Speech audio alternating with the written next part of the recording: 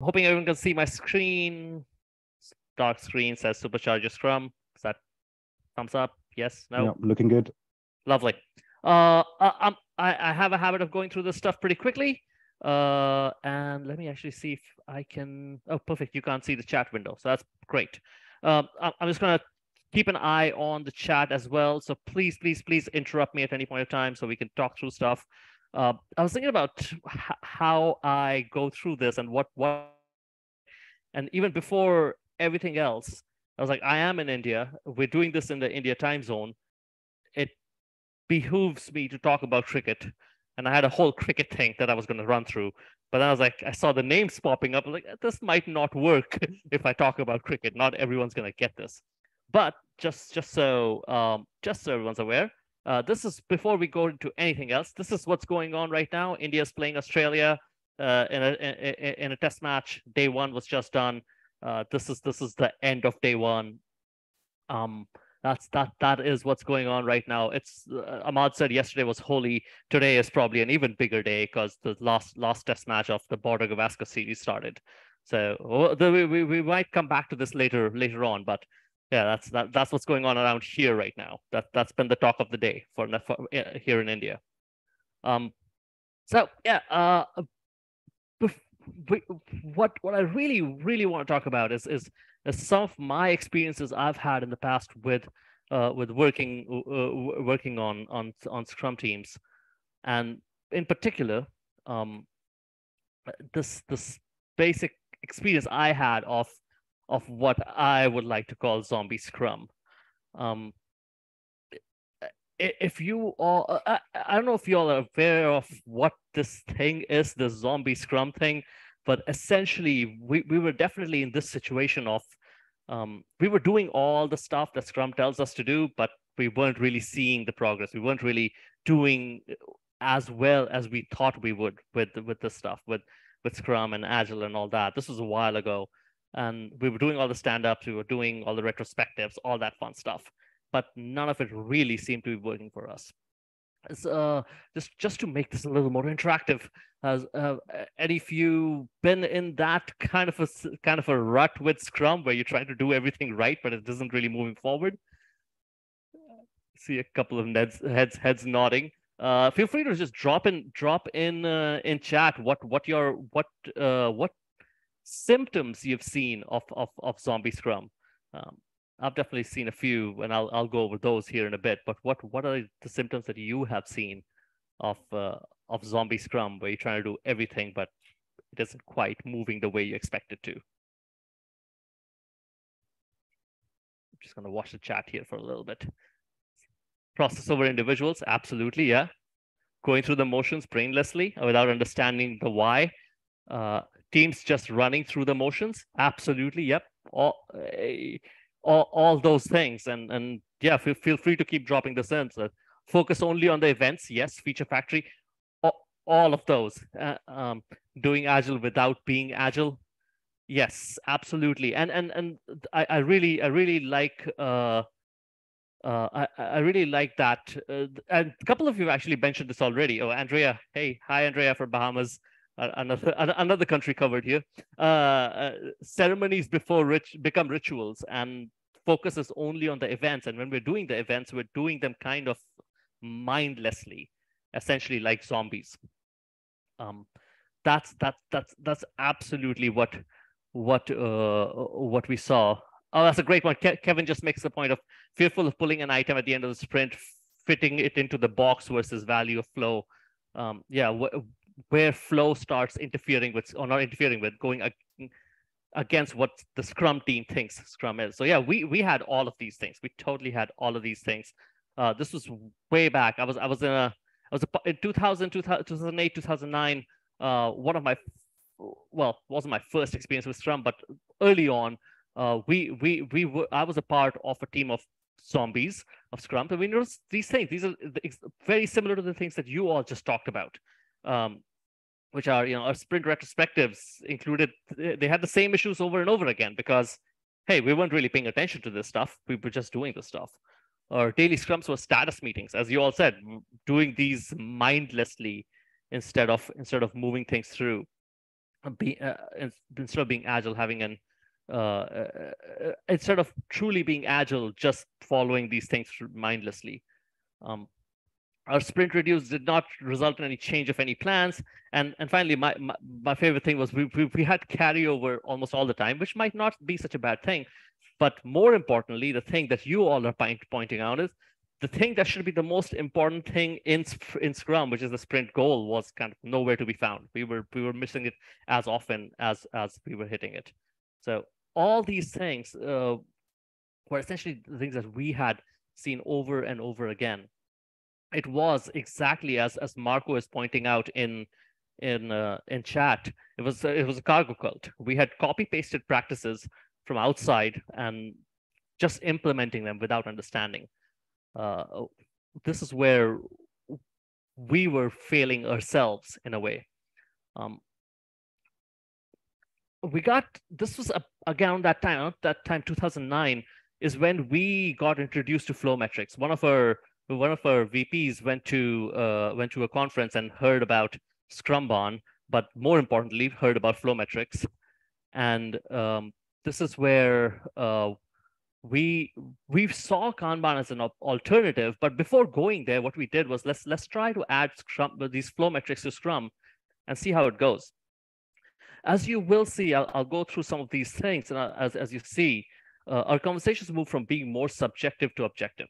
And in fact, we went from talking about status to talking about collaboration, actually getting together and trying to get things done. This really did help us come back to life as a team. We moved past that zombie stage and kind of came back to life. Look at these metrics and see what they're telling us. The 4 metrics of flow, and I've already given you one, which is cycle time. I see a few familiar names here, so I'm sure I can get the rest of them from you. What are the other 3 metrics of flow that I haven't mentioned yet? We could jump into chat with that, or even unmute if you want. Throughput, absolutely, yeah, throughput. WIP, what else have we got? Work item age, yeah, absolutely. Those are our metrics. Our metrics of flow, throughput, work item age, total WIP, and work item age. Yeah, I know. As Andrea mentions, for a bunch of you, it's too early for Zoom bombers. I've definitely had most of the day, so we're good with that. Yeah, Gabrielle, your questions, are we going to get the slides? I'll send a PDF of these to. We can upload it to the link in the ProKanban.org meetup. Perfect. All right, so yeah, back to our regularly scheduled programming.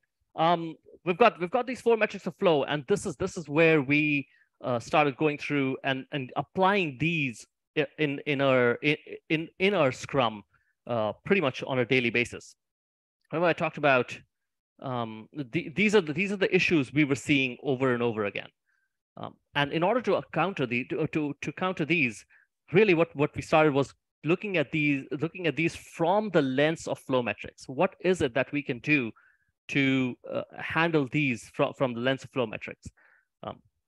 First one was retrospectives. This is where we'll talk particularly about cycle time.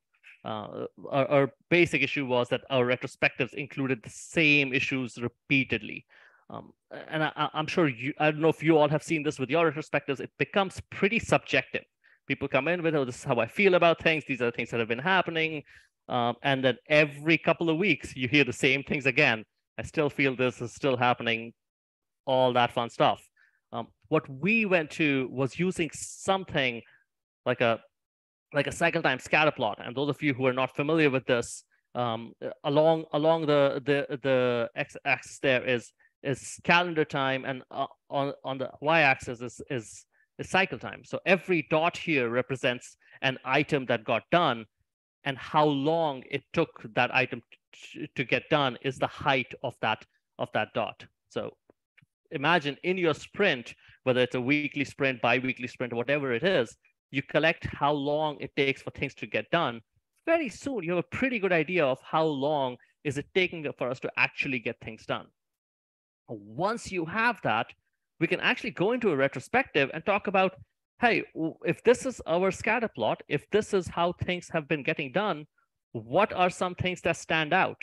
Are there certain items that took way too long to get done? Meanwhile, everything is getting done in 10 to 12 days. It looks like, for example, on this particular slide, that there is a dot way up there. That took over 100 days. As Gunnar pointed out, what is this wave? What's happening in the middle here? What's going on here?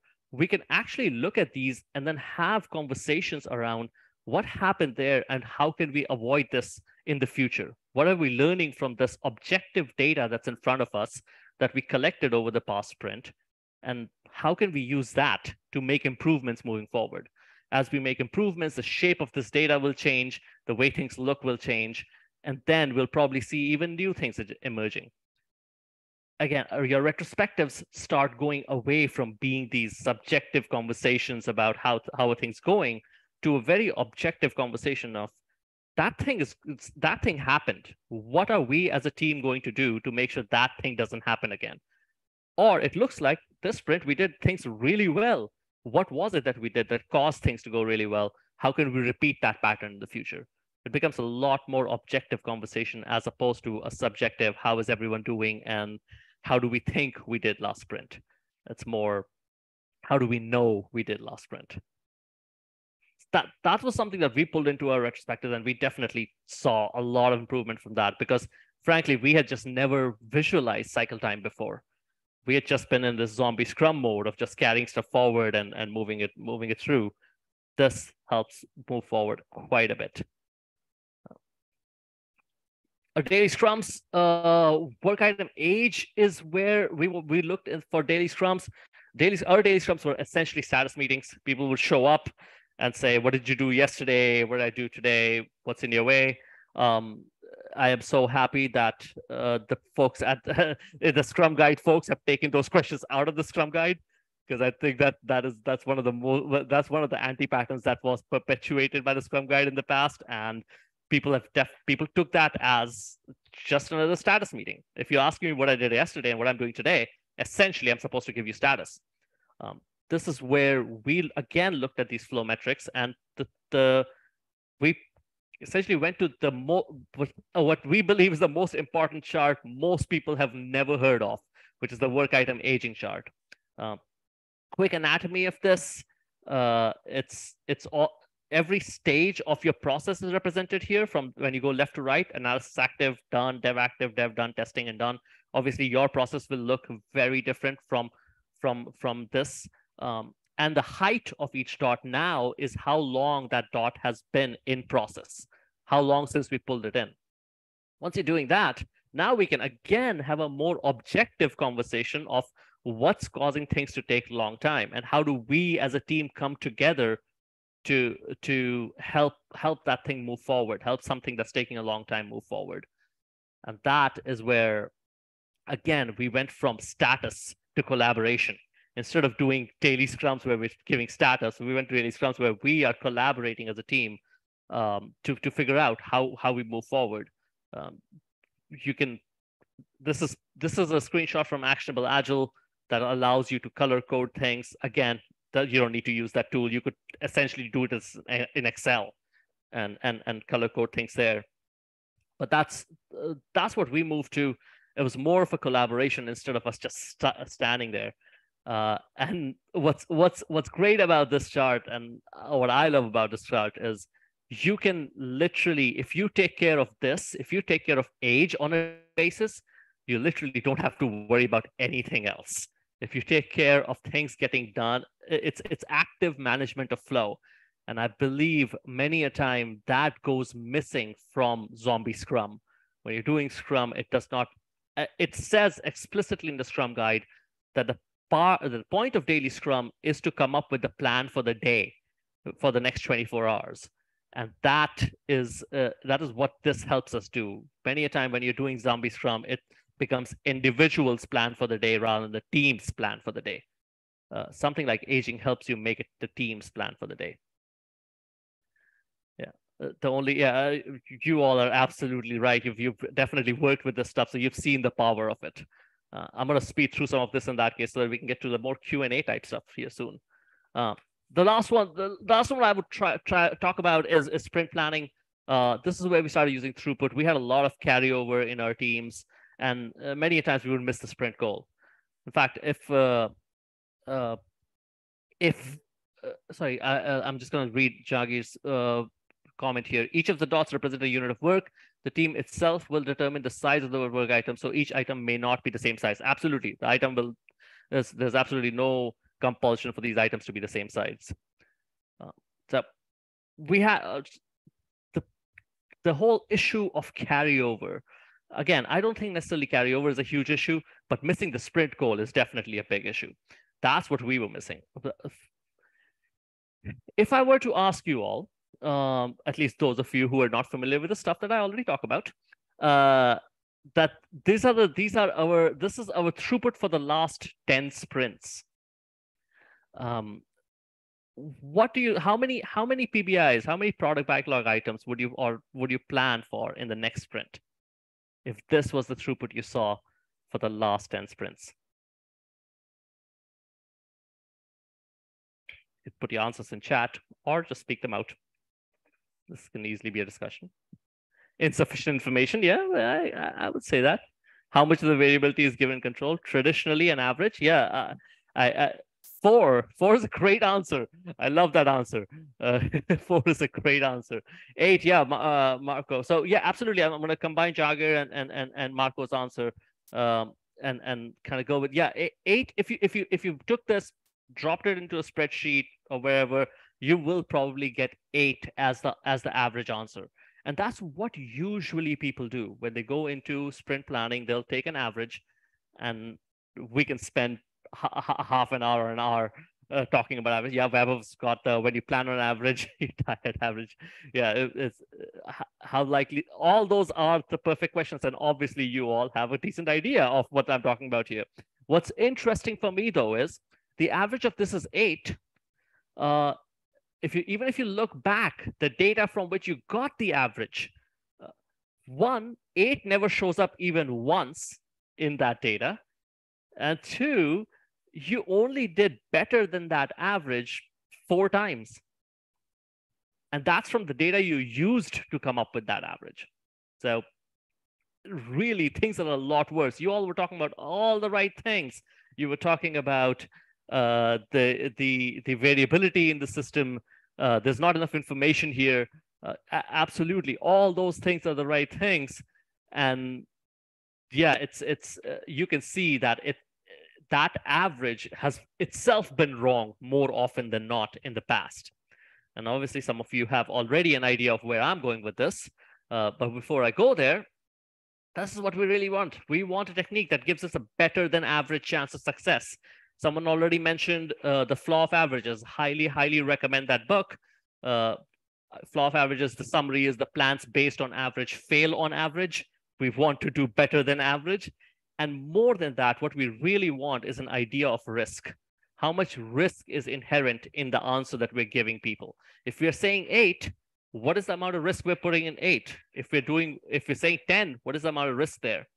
And this is exactly where I will go back to our topic of the day. Right at the bottom of the screenshot, you'll see, this is actually, if you put in Google India versus Australia and click on that, this is what will come up.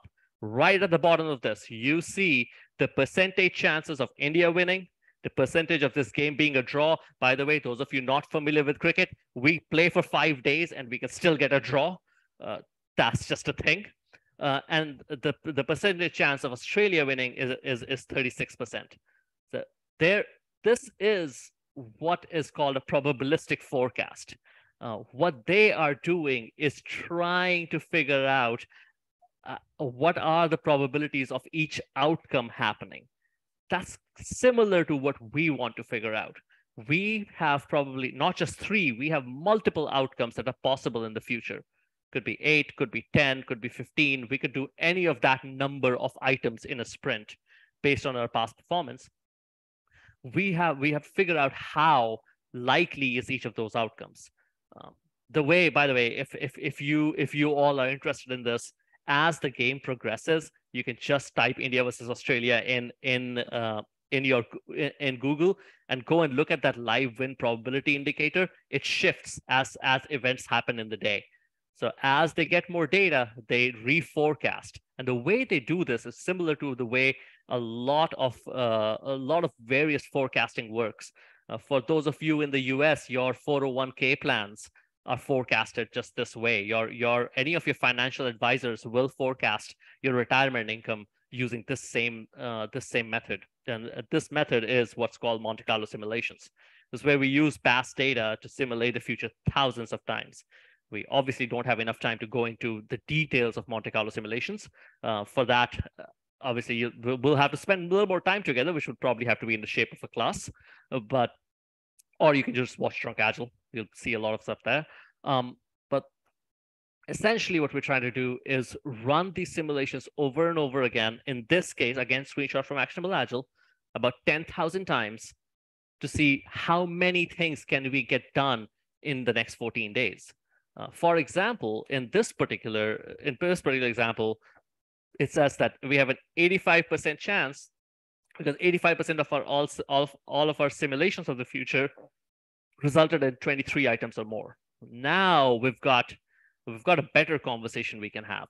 We can have the conversation of how much risk are we willing to take. Are we willing? Do we want a 50% risk? That seems to be 32 items or more. I have a 50% confidence I can get you 32 or more items. I have a 70% confidence I can give you 27 or more, and an 85% confidence of 23 or more. Now we've shifted the conversation from this is how much we can get done to how much risk are we willing to take? How much probability of being wrong are we willing to take on? And as you can see, the lower that number, the higher the probability of us being right. This was a huge shift for us, and we actually went way into the Monte Carlo stuff to kind of do it continuously. After every day, we would reforecast to see where we are and what's the likelihood of things going wrong now. Which is what exactly that win predictor from Google does for any game that's in progress. I'm gonna try to quickly. I'm gonna move that forward. I'm gonna try to quickly sum this stuff up so we can move on to any questions you all might have. Just a quick reminder: this is the thing that tripped us up initially and trips most people up. These are flow metrics, not Kanban metrics. There is a misconception out there that you can only use these metrics if you are doing Kanban, which is absolutely not true. If these exist in your system and for your team, doesn't matter what process your team is following, as your system has a start point and an end point. If you start work and you finish work, these metrics exist. And that for me was a crucial point. If these metrics exist anyway, why not leverage them? And if they're giving you this good information to move away from this zombie Scrum mode to actually have more focused and more objective conversations, why not leverage them? That's exactly what I would recommend folks do. Now, again, I've talked about this from that zombie Scrum perspective. It's not just the zombie Scrum. Regardless of how you're implementing right now, even if you're doing well, these will only move you forward. And it sounds like a bunch of you are already using this stuff. A bunch of you are talking about Monte Carlo forecasting also. But if you are looking to take your Agile / Scrum implementation to the next level, these flow metrics, in my opinion, are the key to that. Understanding how items flow through your system, how WIP, age, all those things interplay with each other, that is absolutely key to take things to the next level. For more information on this stuff, absolutely go over to prokanban.org. Go to the under training, under the training menu item, you'll find applying flow metrics for Scrum. There's a flow metrics for Scrum ebook which Will Seeley and Dan Vacanti wrote. Ahmad just posted that in there too. There are already classes listed for this. There are already public classes listed for flow metrics for Scrum.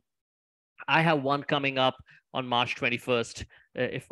Go back there, March 21st. If you all are interested for that, it's public class as well. If you're interested in private classes, you can reach out to any of the trainers at prokanban.org that are certified to this. So if you go under the trainers list, you'll be able to find them there as well. And yeah, I mean, I would love to see you in one of my classes. So reach out if you're interested in that. And again, these trainers, all of us provide private classes as well. Finally, thank you for all of you who attended and did not try to actively Zoom bomb this session. That was that. As again, we're nothing if not agile here. We sidestepped that nicely enough. And yeah, no presentation from me will be complete without a picture of Nisha. So there's Nisha for everyone who was missing her. And I think that is pretty much it. I'm gonna